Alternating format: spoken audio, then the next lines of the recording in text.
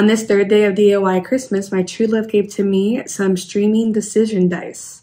I'm going to show you how easy it is to make these, and these would make a cute little stocking stuffer or gift for any one of your friends or family. So let's jump into it to see how I made it. I'm Ashley and this is Chip Builds, and welcome to my Christmas DIY series. To make this project, you only need a couple things. So I have some wooden dice that I got from the Dollar Tree.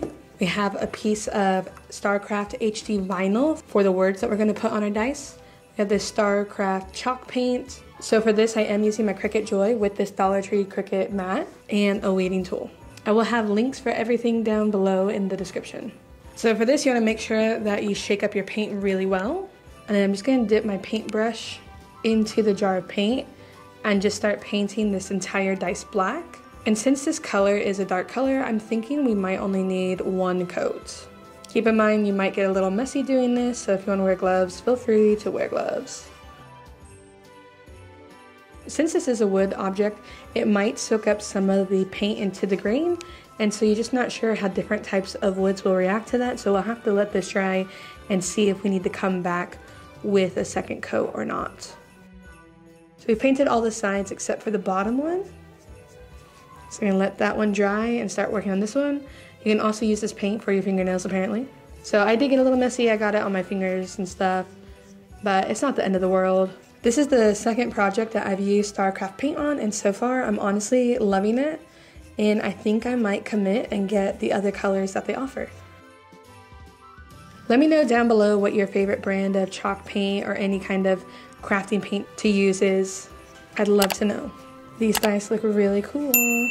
So I'm just kind of going through, making sure there's no super thick spots of paint, that way it will have an easier time of drying. Okay, so these are completely painted, except for the bottom, so I'll let this dry and then we'll hit the bottom. So to add the words to our dice, we are going to use some vinyl. This is the StarCraft Permanent HD vinyl. I chose this vinyl specifically because our words are going to be really small. I've heard that this brand of vinyl does really well with smaller designs. So I have my Dollar Tree Cricut Joy mats, and I'm just going to apply my vinyl down. Just like so, and push it down with my fingers. And then we can come over to my phone, and then we can look and see what's happening. And it looks good to me right here. They all look like the correct size that I wanted. So the maximum width that we can have for these words is 1 1/4 inch. So I've sized them all to that width. Some are a little taller depending on how long the word itself is. But so this looks good on my mat, so I'm gonna come up to the corner and I'm gonna click make it. I am using a mat, so I'm gonna hit the 4.5 by 6.5 inch mats. Hit confirm. And then I do kind of want to space these out a little bit, just so that we have no issues and that there's plenty of space in between each word. So I'm just pulling these all away from the edge, just making sure we're not going to run into any issues. And that should be good. Now we can hit next, and then we can select our accessory, and it's going to be looking for the Bluetooth for the Cricut Joy.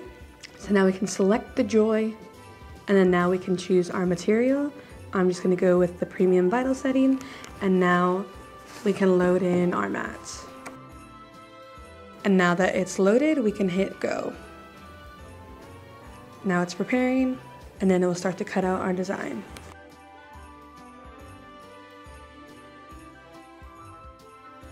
So now I'm going to remove the vinyl from the mat, and I'm just going to flip it over and pull the mat away from the vinyl. That way we don't risk ruining any of the pieces.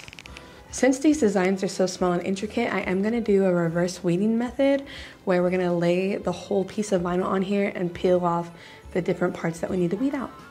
I've never done this method before, so I'm a little nervous, but I think it's going to work really well. I'm using this transfer tape from 143 Vinyl. It's a clear medium tack transfer tape, and I really am liking it a lot. I'll have a link for it down below if you want to pick one up. I'm just going to roll up some of this transfer tape, and then I'm going to just set this down like this, and then I'm just going to cut this away. So now I'm just going to try and peel away the paper backing, and I'm just going to pull it down and at an angle to make sure I'm not picking up any letters that I don't want to be picking up. So slow and steady definitely wins the race. So what I'm going to do is I'm going to cut out each word individually. So I'm going to just start with the easiest one. We might have one successful one. And then I'm just gonna put this at a diagonal and try and center it the best I possibly can. I'm gonna push down in the middle, and then I'm just gonna use my finger to really get that on, really just burnish it down. If you have a scraper, you would definitely wanna use that. So I'm just really pushing it down, and then we can slowly pull off this transfer tape. And I'm just pushing down again with my finger, really making sure that it's really on there. And if you really want to, you can come over top of this with a coat of Mod Podge. Pro tip, cut these before you take the backing off. All right, successfully got two. I'm gonna see if I can weed out this one little piece. That one's making me nervous, so I'm just gonna put this next one on, and then we can remove the middle parts. Again, just put it in the middle, brandishing it with my finger. I don't super like how that went down, so I'm gonna pull it back up. So I'm just gonna use the end of this to really get it down in there. And then I'm gonna just pick out this little part of the O. Reverse weeding does work really well, but it's definitely tedious and time consuming. So I'm just gonna really push down with my fingers again. Really make sure that's in there.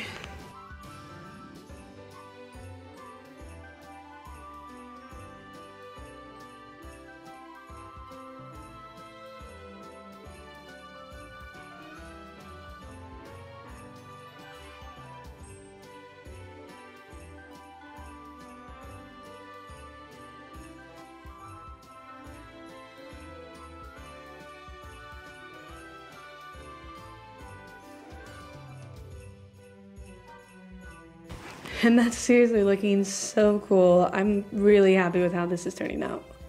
Between the wood blocks and the vinyl, I've spent less than $2 for this project. It's just very tedious is the issue.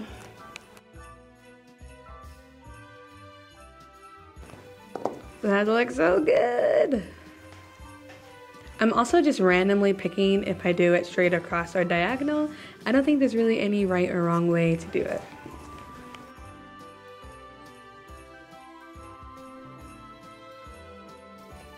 The reason I made these dice is because me and my friends really struggle to figure out what to watch when we hang out.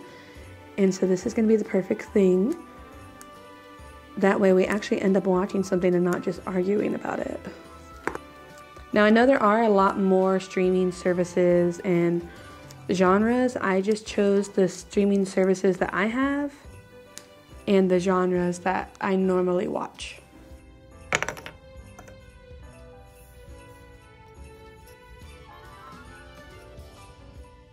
Well, you guys, thank you so much for watching this video. Let me know down below in the comments if you have any questions or ideas or thoughts of what I should have done better. I honestly think these turned out really great and they're really cool and fun to play with. And the best part of all, it's a super simple project and it didn't really cause me that much stress or anything, so that was nice as well. You can easily do this in under an hour. Merry Christmas, guys, and thanks for watching. See ya.